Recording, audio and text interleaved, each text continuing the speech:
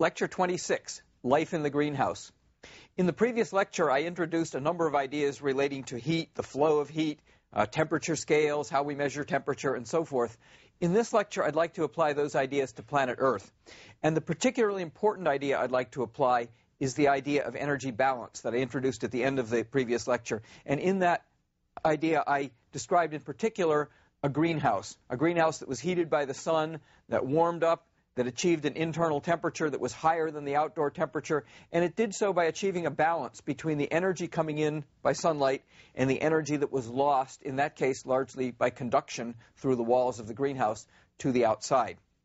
That process of energy balance ultimately determines the temperature of any object or system that is subject to an influx of energy and then loses energy by any of the three energy transfer methods we talked about last time. Conduction, that is flow of heat through a material medium. Convection, the transfer of energy by the motions of a warmed fluid. Or radiation, the loss of energy by electromagnetic waves. Of those three, only radiation can take place in the absence of matter. So a system like a planet, like planet Earth, ultimately can lose energy to space only by radiation. So things get a little simpler. We only have to worry about one transfer mechanism when we're talking about the overall energy balance of planet Earth.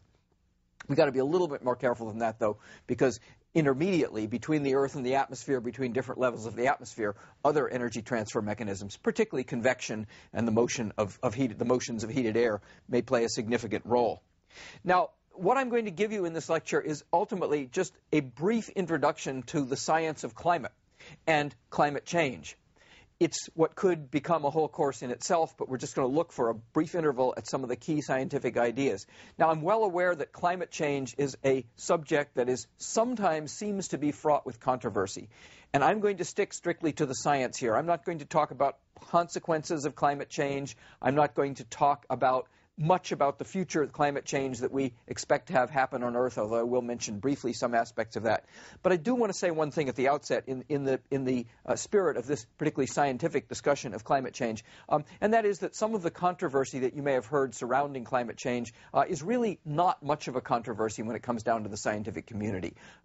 Much of climate science is absolutely solidly established, and people of all shades of political persuasion are in agreement about many, many, many of the aspects of climate change. And the vast majority of climate scientists are in agreement, in fact, that climate change is now occurring and that it's something that we human beings are at least partly responsible for. And I'm not going to go any further into that, but I want to dispel the notion that there is still a very broad controversy about climate change. We've come to know a great deal about Earth's climate, and particularly in the last few decades, we've come to know a lot and to firm up our understanding of climate change. And again, I'm going to dwell in this lecture only on the scientific basis of climate change to give you an understanding of what determines Earth's climate, what determines the temperature of our planet, and what might be happening to change that temperature, either naturally or because of things we human beings do. Now, one thing we have to understand about the Earth that greatly simplifies the question of establishing its climate, unlike some systems, Earth has almost exclusively a single source of energy, and that source of energy is the sun. Sunlight provides about 99.98% of all the energy coming to the surface of planet Earth. Most of the rest comes from the interior of the Earth. It comes from the primordial heat that is still left over from when the planet formed 4.5 billion years ago. Some of it also comes from the decay of naturally occurring radioactive elements. So a tiny fraction of the energy coming to the surface of the Earth comes from inside the planet. And there are a few places like Yellowstone National Park, the Geysers power plant in California, or the island of Hawaii, where that heat is significant. Is a significant player in the energy flows in that region. But by and large, that's not a significant player in the energy flow to planet Earth. 99.98% of the energy coming to planet Earth comes from the sun. In addition to the energy from the interior, there's a very small amount of energy coming from the tides as they dissipate their energy, crashing against the land shores or simply through fluid friction in the water. And that energy ultimately derives itself from the rotation of the Earth and the revolution of the moon around the Earth. But that's almost insignificant with the exception of a few places where we humans have harnessed tidal power to generate electricity. So the easy thing to remember about planet Earth is it gets almost all its energy from one source, namely the sun. And here we have to think about another aspect of what I introduced last time, particularly radiation. I showed you I had a 200-watt light bulb here and a variable auto transformer that I could use to set the amount of electric current through the light bulb. And we saw two things. We saw the hotter the bulb was, the more total energy it radiated. But we saw something else. We saw the hotter I made the bulb, the whiter the color of the light. At first, it glowed a very dull red. Actually, it was glowing mostly in the infrared. We couldn't see a little bit in the red. And then it glowed orange and then yellow and eventually glowed kind of white hot. So there is a difference in the wavelength, the color of the radiation emitted by objects depending on what their temperature is. The sun emits light that appears to us white and is peaked in roughly the yellow-green area of the spectrum. That's because the sun's surface temperature is about 6,000 kelvins, or roughly 6,000 degrees Celsius. We could convert that to Fahrenheit if we wanted, but I won't bother. So the sun is pretty hot, and that determines the color of the light it emits. The Earth, on the other hand, is a relatively cool object. The surface temperature of the Earth is, in rough round numbers, 300 kelvins, about a 20th the surface temperature of the sun. And that means the kind of radiation that the warm Earth emits is a very different kind. It's all electromagnetic radiation, but it's a very different wavelength of electromagnetic radiation than what the sun emits. The Earth emits infrared, not infrared that's even very near the color red, but infrared that's much longer in wavelength and much lower in frequency. And that's important to understanding climate. Sunlight comes from the sun. It's a very short wavelength radiation. It's mostly in the form of visible light. The Earth, in turn, radiates long wavelength radiation, infrared radiation. Sure, it's electromagnetic waves in both cases. It travels at speed c through vacuum. It consists of crossed electric and magnetic fields, as I showed you in a previous lecture in Module 3. But it may interact very differently with matter. And that's the key to understanding Earth's climate. So let's take a look at what Earth's energy balance looks like. So here's Earth sitting in the middle of space. And again, because it's surrounded by the vacuum of space, the only way Earth can exchange energy with its surroundings to any significant extent is by radiation. And here comes radiation in from the sun. Incoming sunlight hits Earth. Basically, it's always hitting just one side of Earth as the planet rotates. That's why we have night and day. And the Earth warms up. If the Earth were not warm, if the Earth were ice cold at the time we turned on the sun, this is a silly experiment to think of, but it helps you get a sense of how the Earth gets to its temperature. If the Earth were extremely cold, 0 kelvins, absolute zero, sunlight would come in, it would supply energy to the planet would warm up, the planet would begin to radiate a little bit of electromagnetic radiation at very long wavelengths because of its low temperature. It would heat up and emit more electromagnetic radiation, and eventually it would heat up to the point where it was emitting as much energy as it was getting from the sun. And then, like the greenhouse of the last lecture, it would be in energy balance, and it would be at a constant fixed temperature. And we can calculate that temperature very easily, because we know the law that describes how hot objects or warm objects emit electromagnetic radiation. I mentioned last time that they do so in a way that depends on the fourth power of the temperature. And I'll show you a formula with that in just a minute. Get a teeny bit quantitative here. We also know the rate at which sunlight comes into the planet Earth. And I'll tell you that rate. Above the atmosphere, if you put a satellite up there, and we've certainly done this with many satellites, you would measure on every square meter of Earth's surface about 1,400 watts falling from sunlight on every square meter, not of Earth's surface down here, but above the atmosphere. By the time that radiation gets through the atmosphere, by the way, in bright noonday sun, a square meter gets about 1,000 watts, about a kilowatt, about as much energy as it takes to run, say, a hairdryer. With my 20% efficient solar panel I showed you in several lectures, that would give you out about 200 watts, for example. But the entire planet is not always exposed to sunlight, and it's not always exposed to sunlight of such intensity, especially at the poles where the sunlight is hitting relatively obliquely. And if you average over night and day and all that, the rate at which sunlight hits an average square meter of Earth's surface is just about 240 watts. That's a good number to remember.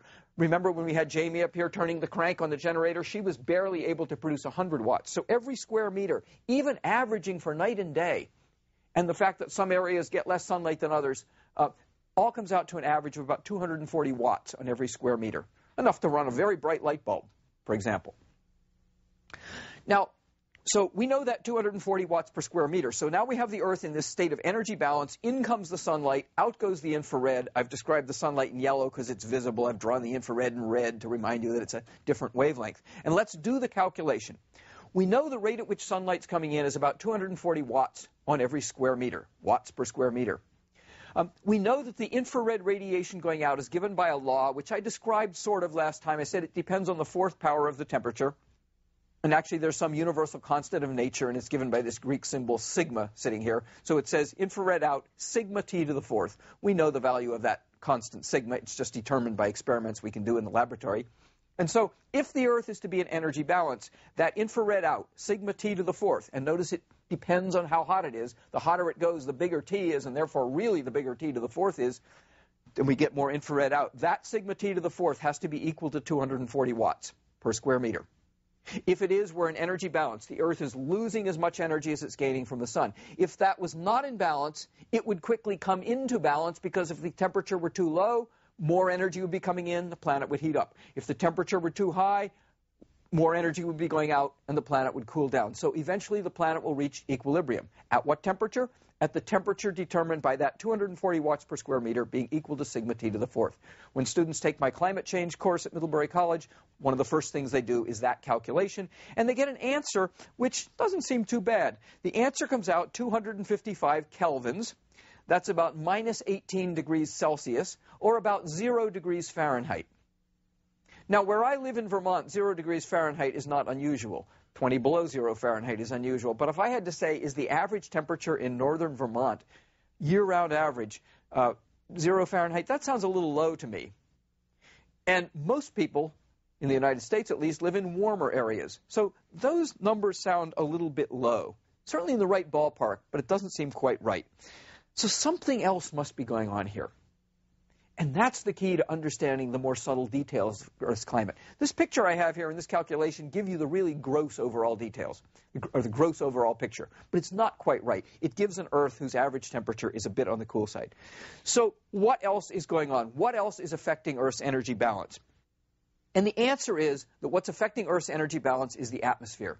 And the reason the atmosphere can affect the Earth's energy balance has to do with the fact, as shown in the picture I've been working from, that the incoming sunlight is visible light, short wavelength radiation, and the outgoing infrared is long wave radiation, and those two things interact differently with the gases in the atmosphere. In particular, the atmosphere is roughly transparent to visible light. That's why we can see the sun, that's why we can see the stars, that's why we can even see distant galaxies with our telescopes, because Earth's atmosphere is not entirely, but essentially transparent to visible light.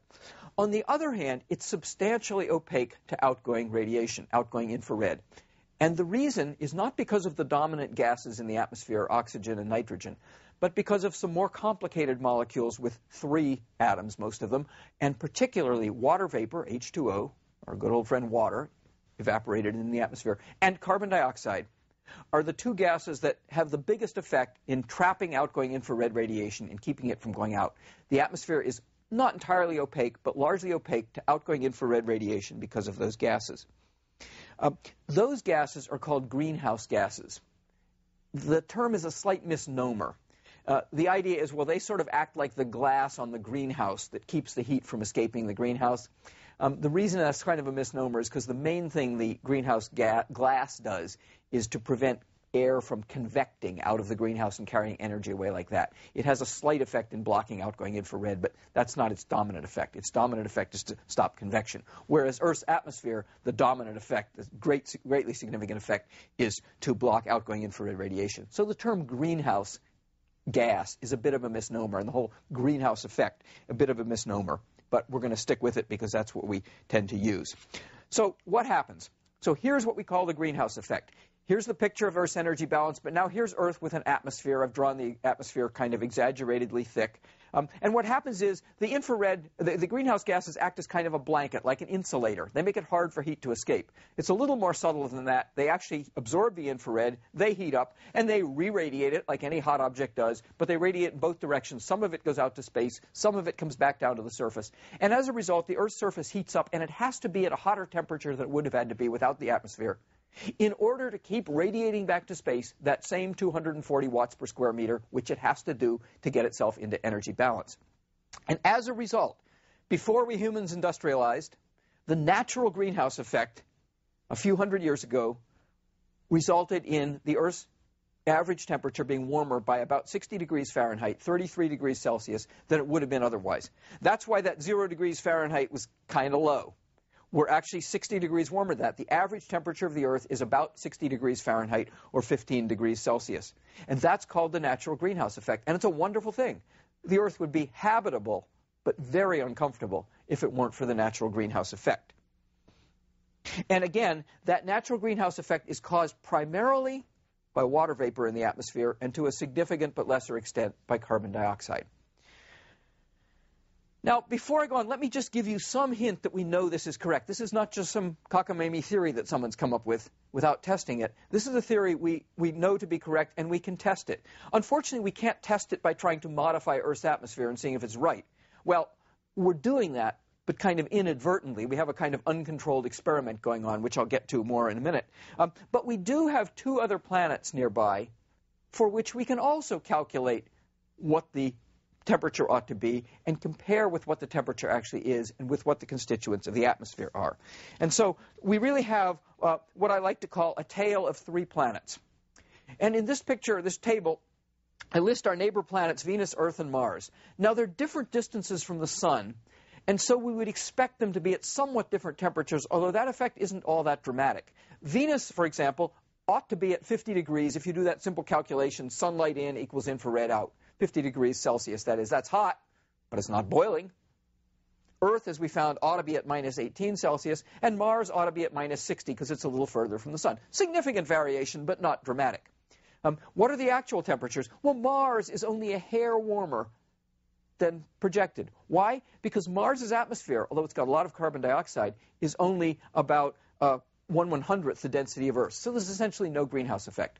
Earth is, as we know, 33 degrees Celsius warmer, 60 degrees Fahrenheit warmer, because of a fairly significant greenhouse effect. Venus has an atmosphere 100 times denser than Earth, 95% carbon dioxide, and long ago it had a runaway greenhouse effect which brought it up to this cooking temperature of 500 Celsius, about 900 Fahrenheit. Venus has had a runaway greenhouse effect, and its surface is entirely baked because of that. So this is a kind of experiment that nature has provided us, convincing us that this whole theory of the greenhouse effect is in fact correct and describes planetary atmospheres and planetary climates. And now the question is, what are we human beings doing to Earth's climate? In particular, what are we doing to Earth's atmosphere? And the main thing we've been doing for about 200, 300 years is burning fuels, fossil fuels that represent trapped sunlight that was buried in the Earth long ago, burning those fossil fuels and releasing the products of combustion into the atmosphere. And we've actually altered the atmosphere in significant ways. Here's a graph of carbon dioxide concentration in the atmosphere from roughly 1750 or so to about the year 2000. Actually, a little bit beyond 2000. This graph goes up to 2005. And what has been going on here? Well, the atmospheric concentration of carbon dioxide has been increasing, and it's been increasing fairly dramatically and fairly rapidly in recent decades. It started out at about 270 parts per million. That's a unit that says, okay, if I took 1 million 1-gallon milk jugs and filled them with air and separated them into their components, 270 of those milk jugs, not that many of that million milk jugs, would contain pure carbon dioxide. But that number has risen by about 30% until in the middle years of the first decade of the 21st century. It's around 380 parts per million and rising. How do we know that? Well, these data come from a variety of sources, but in recent years they come from a very careful monitoring station on Mauna Loa in Hawaii, as well as from other places. And I show in an inset graph here the Mauna Loa data from about 1960, and you see it fluctuating up and down, and that's actually due to the fact that in the northern hemisphere, when summer comes, plants come out and they absorb carbon dioxide. The carbon dioxide level goes down. And then when they lose their leaves, the carbon dioxide level goes up again. And you might say, what, doesn't that happen in the southern hemisphere? Well, it doesn't, because the northern hemisphere has most of the land mass. And we're seeing that asymmetry. And I show you that to give you a sense that we know very accurately what this carbon dioxide has been doing. We also know that this carbon dioxide is from ancient sources because we can date it by the amount of radioactive material left in it, which is almost none. And if it were new carbon that were coming out of the atmosphere or the surface of the ocean or something, it would be still more radioactive. More on this in Lecture 34. Wouldn't be dangerously radioactive, but it would have a little radiation that we detect to date things. So we know that we have changed the carbon dioxide concentration of the atmosphere in recent years substantially. Now, to understand a little more what effect this might have on climate, we need to look at what climate has been doing over time. So here's a picture of what we think the temperature of the Earth has been like over the last 160,000 years. This comes from data extracted from deep ice cores drilled into Greenland and Antarctica. We extract little bubbles of trapped air from there, and we can measure directly the carbon dioxide content. And by studying the different kinds of oxygen that are in there, we can actually get a rough measure of temperature. And you see a pattern in this picture, and it's a pattern that goes back at least 500,000 years, because we have ice cores that far back. This particular graph goes from 0, the present on the right, to 160,000 years ago on the left. But the same kind of general pattern repeats itself at least 500,000 years, and we have good reason to think for roughly something like 20 million years. And what's the pattern? Well, the pattern is there are these peaks of relative warmth. The present is one of these periods. They're called interglacial warm periods. They last about 10,000 years, and you can see one that occurred in this picture maybe 120, 130,000 years ago, and another one that's occurring now. And those are punctuated by much cooler periods, which we call ice ages, or glacial periods, which are significantly, but not dramatically much cooler. And one important thing to notice from this graph is that the difference, the average temperature difference between the warm period we're in now and an ice age is on the order of 6 degrees Celsius. That's something on the order of maybe 11 degrees Fahrenheit, 10 or 11 degrees Fahrenheit. It's not a huge difference.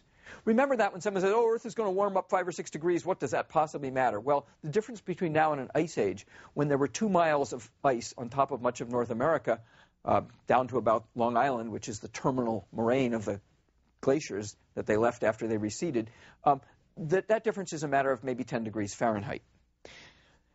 So that's what the temperature has been doing, roughly, over the last 160,000 years. It's been repeating this pattern before that. We think this pattern is triggered by subtle changes in the Earth's orbit. It's affected by other planets, by the tilt of the Earth's axis, and things like that. And then the natural mechanisms within the climate system cause the more rapid rise in temperature and then the slower fall. What happens to the carbon dioxide? Well, the carbon dioxide tracks almost identically. And again, this is carbon dioxide measured from these bubbles in these trapped gases in ice cores. You might say, well, clearly there's cause and effect here, but what's the cause and what's the effect? It's not that simple, and we don't fully understand this connection completely, but what we think happens is something like this. It warms up a little bit. Well, when it warms up, the ocean can't dissolve as much carbon dioxide, so some carbon dioxide comes out of the ocean. Various other things like that occur. That causes it to warm up still more because of this greenhouse effect. And we think a sequence of these feedback effects, which we don't fully understand, causes a very small change in temperature to be amplified into this rapid rise of about 10 degrees Fahrenheit, about 6 degrees Celsius, that brings us into the interglacial warm period. And then, as the subtle changes occur again in the astronomical parameters, that feedback again gradually takes that down. And we don't understand all the details, and we're carefully studying now a lot of these rapid fluctuations you see in this graph. But now I want you to remember a number that I showed you when I showed you the industrial era CO2. Remember, the concentration started out at about 270 or 280 parts per million. And you see that on the right-hand edge of the carbon dioxide graph, the blue graph, where I put the scale there in parts per million. What was the number today? And where would it be on this graph? Think about that a minute. Okay? That number, in case you didn't remember, was about 380 parts per million. Where would that be on this graph? Up there. The top of that arrow is today's carbon dioxide concentration in Earth's atmosphere. And that change, which brings us into a regime that our planet has not seen for at least the past 500,000 years, and probably not for at least the past 20 million years, gives us a higher level of carbon dioxide than the planet has experienced in that kind of time. And we human beings are known to be the cause of that change. And that's not something about which there is any controversy at all. So I want to emphasize that we have already done to the atmosphere something quite dramatic. We've changed its carbon dioxide level by a huge amount, by at least as much as the difference in carbon dioxide level between now and when we were in an ice age, but in the opposite direction. That's a big effect on the atmosphere. That's us human beings affecting the atmosphere globally. And as the developing world develops, particularly China with its over 1 billion people in the coming decades, that is only going to go up. China has enormous coal reserves. It's its quickest way to industrialize and get energy. And we're going to see a lot more carbon dioxide going into the atmosphere. So what's going to happen? What's this doing to our planet's climate? Well, we have good enough temperature records that we can look at the actual temperature of the planet, average global temperature, with pretty good confidence over roughly the last 150 years, since about 1850 or so. And here's a graph of one of the several data sets. They look almost identical, in which people have carefully interpreted this data, worked on a number of effects that might give you incorrect readings, compensated for them, and so on. And what you see is, at the start of this period, a fairly constant temperature, a significant rise in the early part of the 20th century, level period or even decline in the middle years of the 20th century, which may ironically be due to the rapid industrialization after World War II, in which a lot of pollution was put into the atmosphere that actually resulted in a cooling. And then a very rapid rise in the final 3 decades, particularly of the 20th century, that rise continuing into the 21st century. This data goes through the year 2003, and it includes the warmest year on record until that time, which was the year 1998. The years 2003 and 2002 were very warm also, right up there among the top years. So there has been a dramatic rise in Earth's temperature in the past few decades. Question is this something that might be occurring naturally, or is that related to this dumping of large amounts of carbon dioxide into the atmosphere? Well, we'd like to answer that question, but we can't really push this record back further with thermometers because we don't have accurate temperature records going back further than that. But we can reconstruct that temperature, and here's a reconstruction that was done by climatologists who took into account, in this case, 112 different proxy indicators for temperature. The state of coral reefs, tree rings, cosmic ray data, the ratio of different oxygen isotopes, the kinds of organisms that were found in sediments, all kinds of things, 112 different indicators to try to reconstruct what we think the global temperature, actually this is the northern hemisphere temperature, but the global temperature is probably very similar, over the last 1,000 years. And recently, by the way, this particular study has been pushed back almost 2,000 years. And the general trend, the blue there are the reconstructed temperatures, the very faint blue is the error limits. We are 95% confident the actual temperature lay within those values, and reasonably confident it follows something like that blue and black graph you see there in the middle. And if you had to sum that up, you would say the first 900 years of the millennium, from the year 1000 to the year 2000, was characterized by a gradual decline in temperature with a few fluctuations. The last 100 years, that is the 20th century, and this doesn't go quite into the 21st, but if it did, that trend would continue, is characterized by a very rapid rise. And that's the red data. The red data is the actual data I just showed you from thermometers. And the red and the blue overlap a little bit because the reconstruction was carried forward, and it indeed agrees with the record from thermometers. So it looks like something dramatic has happened in the last century, something which is dramatic on timescales of at least 1,000 years. Now, that doesn't mean there might not be natural fluctuations on that level, but that such a natural fluctuation would coincide with the time in which we have done something so dramatic to the atmosphere is most unusual. And that's part of what leads climate scientists to state with considerable confidence that much of the warming of the last 50 years, this is an internationally agreed upon statement, much of the warming that we've experienced in the past 50 years is related to human activities, and particularly to the burning of fossil fuels. What do we think is going to happen in the future? Well, the future is harder to predict. We have considerable confidence in our computer climate models that allow us to, we've actually done models where we started with conditions 1,000 years ago and projected to the present, and it works very well. And if we put in the human-caused carbon dioxide, it shows that substantial upward rise. But predicting the future is a little bit iffier, in part because the future depends on what human beings do. If we enacted substantial laws to control the emission of carbon dioxide, for example, that will affect what the temperature is going to be 100 years from now. But as best we can tell from computer models, there's a range of temperature rises we can expect in the current century before the year 2100. And that range is from roughly 1.5 degrees Celsius to about 6 degrees Celsius. That's very crudely maybe 3 to 9 degrees Fahrenheit. And in that context, if I take this graph of 1,000 years of temperature reconstruction and real temperature data, I have to shrink it down considerably to add to it what we think will happen in the next 100 years. I have to change those scales. I'm going to use the middle range projection from the Intergovernmental Panel on Climate Change up to the year 2100, and that's what we can expect might happen.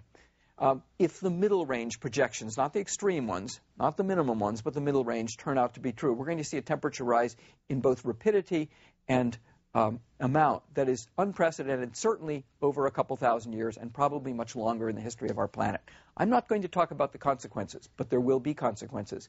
And even if this isn't something that bothers you, it means this aspect of physics in your life is going to be something that's very significant in the lives of your children and your grandchildren.